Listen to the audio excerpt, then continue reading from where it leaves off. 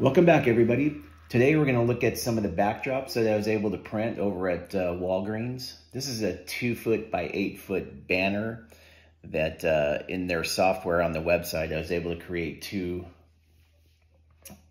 backdrops on the single sheet of paper. You can see I just kind of inverted the images, so I was able to create, like I said, two of them out of one piece. And where we're going to put it on today is behind the Metrolink station here. You can see the panels that I have. And these panels are what actually cover up the downgrade and upgrade that go up to the second deck. And so I'll take those things off and they're able to show you the actual grade that's behind there. So I made these removable, obviously, if we have any derailments behind the backdrop. So yeah, kind of a little rat's nest going there, but it works good. You can see the top deck there. So now I'm going to attach the banner or backdrop to the actual panels there. So you can see there's a crease there that I have to work on, but I think it came out pretty good as far as looking realistic and being far away.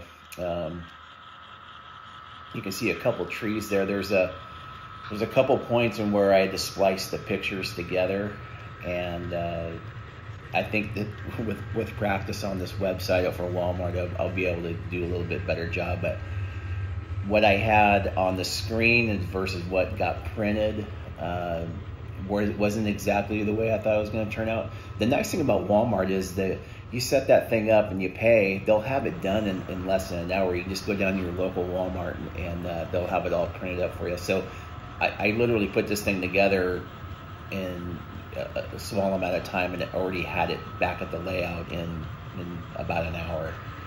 So that was nice.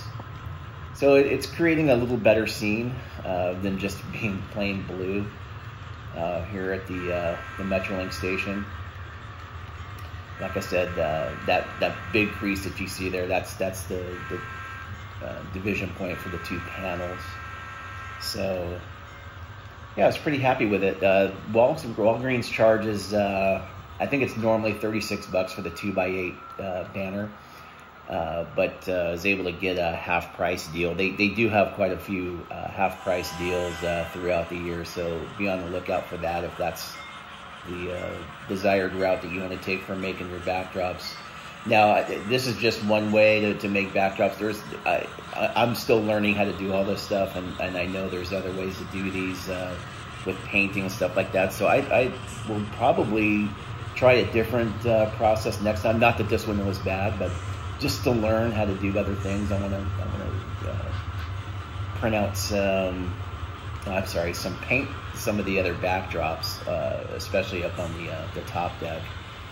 But it'll be fun either way. And so, like I said, $36, and I had it in an hour.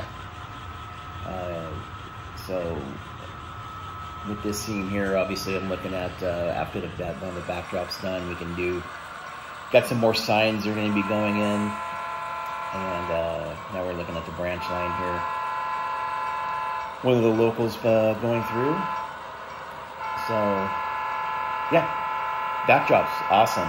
It makes the scene look way better, and I'm so happy that it came out pretty decent. But can only go up from here. There's a lot of other things I would do just to better splice the pictures together and make it look just a little bit better as far as the sky and everything like that. But I guess we can put that stuff in Photoshop and things like that. So that's all stuff I'll be learning and bringing up in future videos. So thank you very much for watching. I really appreciate all the support.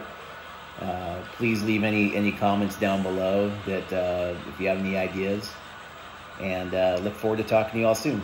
Thank you.